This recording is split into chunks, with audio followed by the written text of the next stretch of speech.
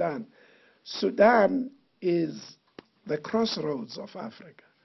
This is a country where the Arab traders went one day, the Africa went one way, the Africans went on.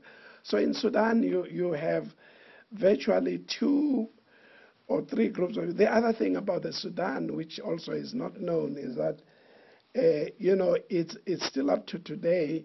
One of those of the Muslim faith, when they go to Mecca for pilgrimage, they go through. Nigeria will tell you there are millions of their people who go on pilgrimage and end up staying in the Sudan. So the Sudan was really a crossroads. And then when the colonial people put borders, some of these borders they just put around spots where they shouldn't have, and divided.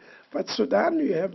So what you are hearing about this fight is the Arab Sudanese are fighting the African Sudanese. The African Sudanese are the farmers. Africans want to become farmers and stay.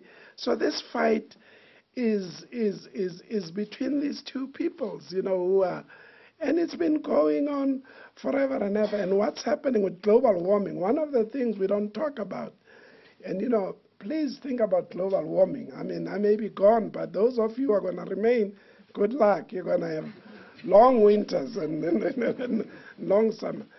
With global warming, and it's the drought has been tremendous. So as these farmers move, and the Arab Sudanese are pastoral people, and as they also look for more land for there are these clashes. And so you have this very sad conflict that's going on in Darfur and all these people. And one of the biggest problems they have now, the African Union has provided soldiers and whatever, but they're almost powerless, because this is not a war where people are stuck in one place and they come from. It's a moving war. So they go out and wipe out the village that side. The soldiers go in one direction, and then they've wiped out the village on the other side. So this is why you read in the papers about one of the things that have been talked about is that NATO, because they have all these fancy helicopters and planes that could be there, but even NATO, they're not going to fly at night looking for these people. It's a very tragic kind of situation. So what we've been trying to do is, there's been an attempt to try and get these people to work, to live together. And because in one part of Sudan, and Sudan is larger than Europe, it's one country. I mean, it's a huge country, and it's twice the size of the United States. I mean, I know if you live in the United States, you don't think there's anything bigger than the United States, but there is. And so it's a huge, huge, huge, huge, huge country. It's very difficult to deal with it. So, but the good news is that in the one part of Sudan, in the south, things have gone better. Now, the other curse we have in Africa is the curse of oil. Lord have mercy. Once a country discovers oil, I mean, it's a real curse, because the money never goes to the people that are there. But there are all these companies that come in and, they will do everything for you and what have you. Of course, you never get the money goes to the few. Now, Sudan the problem is that on one of their coasts, the one part of which is the Arab Sudan has oil, but there's more oil on the other part, which is the south, where the Africans. So, we're trying to get the Sudanese to live together as one country, but it becomes very complicated. But if you're doing geography, and they would say that Sudan was one of those.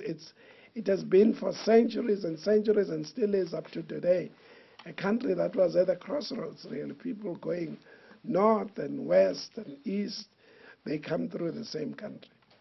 And to handle it is to pass very stringent laws, but to also make sure that you have instruments and systems to control money. One of the problems of South Africa is that we're a very wealthy country. We don't publicize it too much, but we're a very wealthy country. So there's more money than we need, let's say, for education. So the government, appropriates a lot of money, and this money eventually comes back. But money is tempting, and so you have people who, because it cannot be absorbed, you have people who then it creates corruption and what have you. And but it's easier as a country because eventually you create enough systems to try and deal with it, but you cannot deal with it 100%. In the UN, it's more difficult because, remember, the UN is all over the world. I mean, it's one of the biggest UN missions now are in the Congo, and but we have UN missions in Burundi, in Asia, elsewhere in the world. So the corruption, when it has happened, and it's happened around things like procurement, particularly.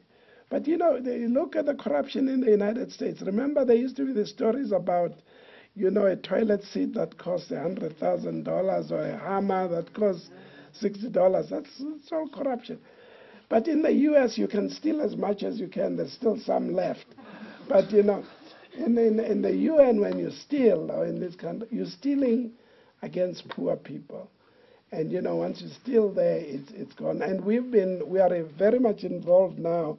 Secretary General Kofi Annan has been very big now on trying to help with procurement to try and have system. But in the UN, money goes easily because, like I said, it's not an organization that is up to the highest modern standards, because we rely on contributions from people. So, you don't update things very easily. So it is a very, very big deal. And, it's discussed all the time, yeah. I think we can take one or two more questions. Okay, yeah. We don't want to exhaust the ambassador. Yeah. No questions? Well, I'll start asking you questions. And then I want to thank you so Thank much. You very much. Thank you very much.